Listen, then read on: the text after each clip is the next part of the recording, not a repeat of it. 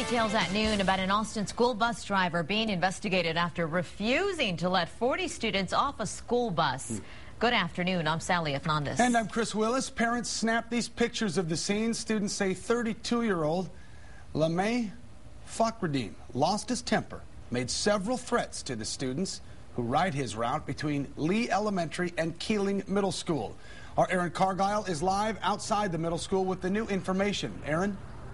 Chris, a second parent has come forward to share her daughter's story. She's a 13-year-old student here at Keeling named Sarah who was trapped on this bus Friday. Parents tell us the driver sat off point for 30 minutes telling students they couldn't get out of their seat.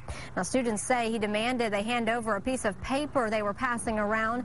The driver wouldn't let them off until they did it. Now, Sarah says it was a petition the students were signing to get the driver fired. She was holding that piece of paper during the ordeal. Two students have now told us the driver would constantly yell at them and make the boys sit on one side of the bus and girls on the other. Sarah said talking was not allowed during the 2-mile trip from Keeling to Lee Elementary. That's about a 10-minute drive. Parents say their children have been complaining about him since the beginning of the year. I have a 12-year-old, and I know 12 and 13-year-olds can be difficult and rowdy. So my assumption was this is just a cranky bus driver. We've all had those.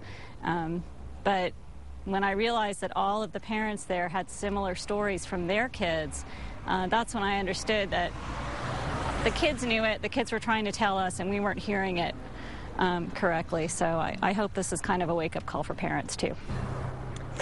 And an Austin school district spokesperson tells me it could be days before the investigation wraps up. In the meantime, the driver is not driving a bus. District officials are reviewing surveillance video.